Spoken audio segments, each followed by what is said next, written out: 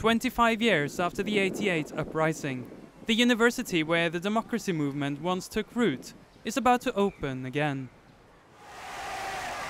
Rangoon University has been at the center of civil discontent throughout its history. When Barack Obama spoke here a year ago, he stood in the same place where the movement calling for end of colonial rule once began.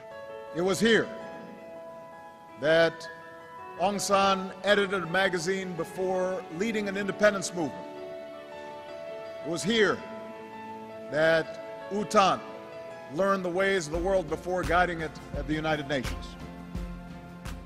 After the massive student uprisings that erupted in 1988, Ne Win's military dictatorship sought to liquidate the democratic movement by shutting down the university for years, until now.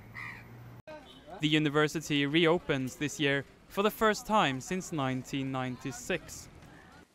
Ko Ko-gyu remembers the campus the way it was in '88, when he played a leading role in the uprising against military rule. His activism landed him in jail for almost 20 years, and in the meantime the Burmese junta became known for its instinctive fear of higher education.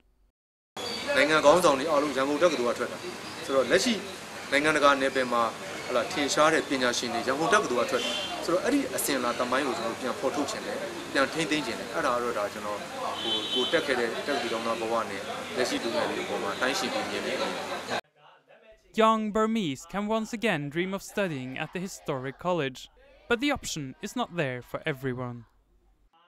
Only 300 students have been offered a place.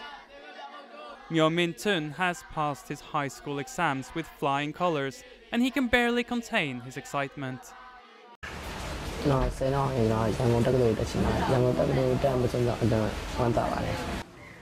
But Ko Ko-gyu says that education in Burma will need to change in order to bring the country into the 21st century.